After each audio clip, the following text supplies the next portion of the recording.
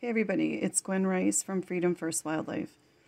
I've tried to make this video several times and I'm honestly having trouble getting through it. When you choose to use rodenticide, mouse poison, rat poison, it travels through the food chain and other animals consume these poison rodents. This is a first-year great horned owl that has consumed some poisoned rodents, and he's gravely ill.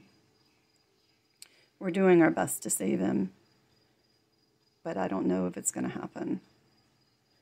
Please, please consider alternatives to rodenticide.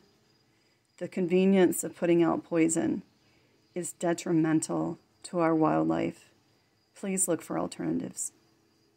Thank you.